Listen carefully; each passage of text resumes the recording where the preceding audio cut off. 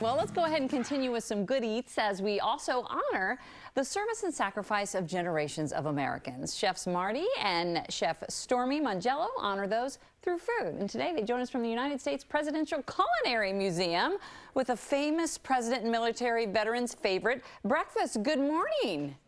Good morning. Thank you for having us. Oh my gosh, I'm super excited that y'all are with us. And I have to admit, I didn't even know there was a Presidential Culinary Museum. Yeah, supported by many of the presidents, and honestly, the exhibits, people just love them.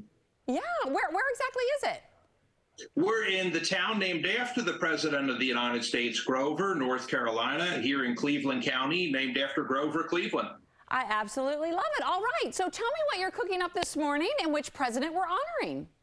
Yeah, so we have a beauty shot here of the finished product. This is President Grant's favorite buckwheat pancakes that he had all during the Civil War.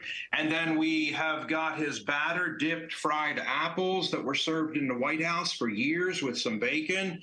And we're going to do some beautiful Vermont syrup. So let's get started, right? Yeah, let's do it. I mean, it looks absolutely delicious. So where do we begin? Yeah, so we have a griddle over here, and we went ahead and did, about a cup of buckwheat flour, and also a cup of self-rising flour.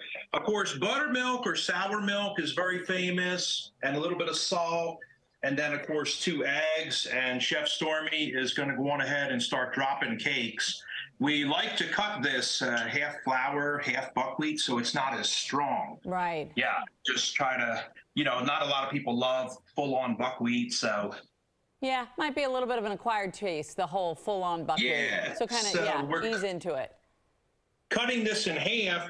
And then what we did for the fried apples, I've got some oil here. I'm just checking my heat.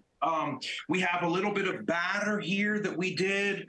This is egg yolks and powdered sugar, half a cup of powdered sugar, and half a cup of regular flour. Okay. We had a beautiful tart apple. There you go. I was going to say, are you using Granny Smith apples? Granny Smith, exactly today. Just core a Granny Smith and peel it. And so we're going to dredge them in this beautiful batter. And let's drop them into the oil. I have to say, I've never dredged apples.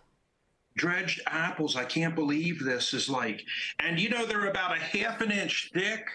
So that is surprising that they do actually cook through, and they're soft.